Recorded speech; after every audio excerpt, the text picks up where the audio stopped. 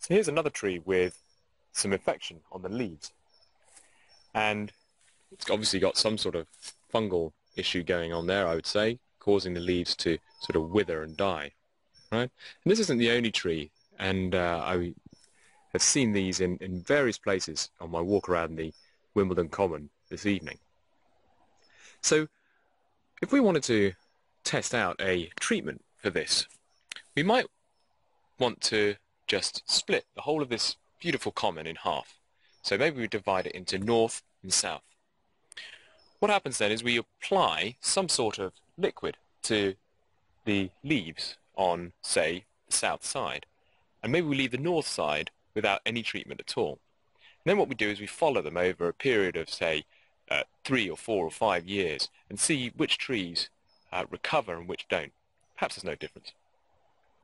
So that would be a non-randomized controlled study. You'd have the south receiving this fantastic new antifungal liquid that's going to be poured on here, and in the north of Wimbledon Common you'd have the trees without that on there.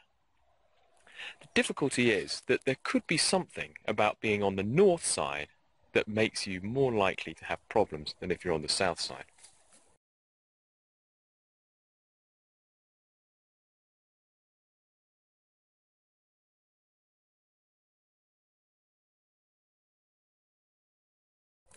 So what we'd really like to do is, rather than just decide willy-nilly which trees get sprayed with the antifungal agent, what we prefer to do is to take all of the trees that are out there and then randomly allocate them so that each of them has a 50-50 chance of receiving the new antifungal infection.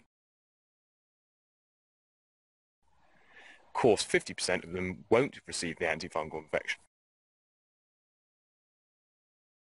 But what that will mean is it will take out some of the confounders, some of the problematic things that could cause us to get a biased idea of whether or not the antifungal agent is effective or not.